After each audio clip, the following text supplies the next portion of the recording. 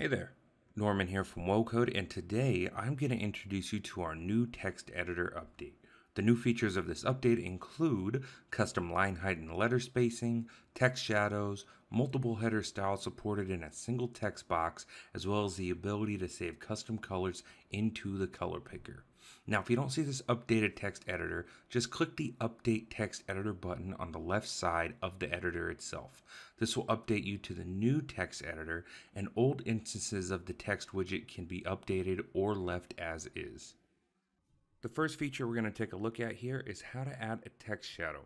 So all we have to do is select our text, come up to the More option, locate the Text Shadow option, enable this, select our color, click Confirm on the text editor, and now we have our text shadow.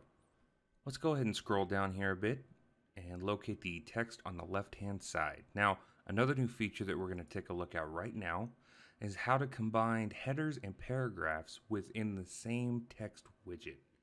So all we have to do is bring up the text editor. We can highlight the text that we want to change, come up to Styles. From this drop-down list, we'll see we have our paragraph and then we have our various heading options. So we'll set this to a header 1, come down to Roots, we'll grab that, back up to Styles, set that to a header 2, hit Confirm, and now we have an H1, a paragraph, an H2, and a paragraph, all within the same text widget. So next, what we want to do is take a look at another new feature that we have, which is the line height feature. More specifically, the custom line height. So we can go ahead and grab this text. We can come up here to line height.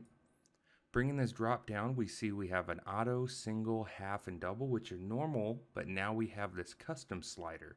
And with this, we can go ahead and slide this to the right and expand that line height. We can slide this to the left and shrink that line height as well.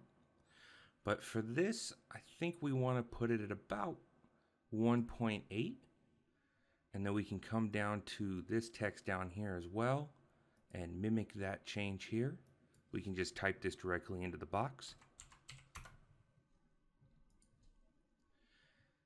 And now we have a little bit more spacing on that text. We also have another new feature called custom letter spacing. So if we want to go back and grab that text again, come up to this More option, we'll see just above the text shadow we have a letter spacing option.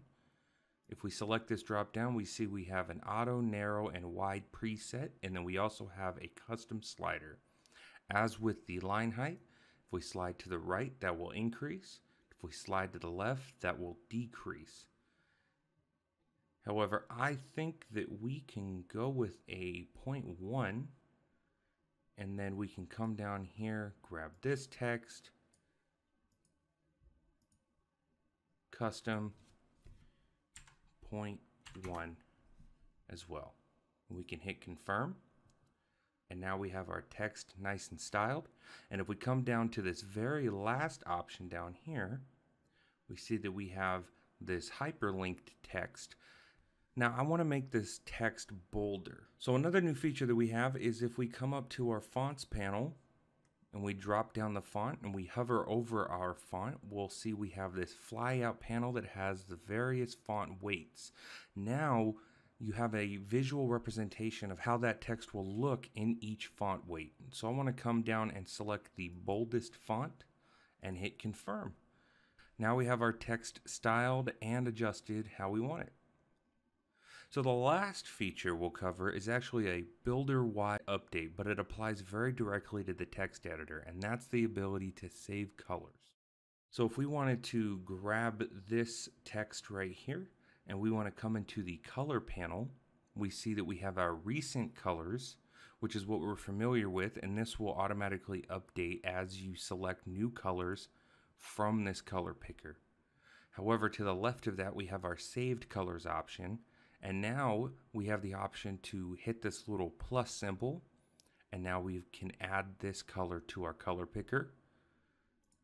If we come down to this text, we go back into our color option.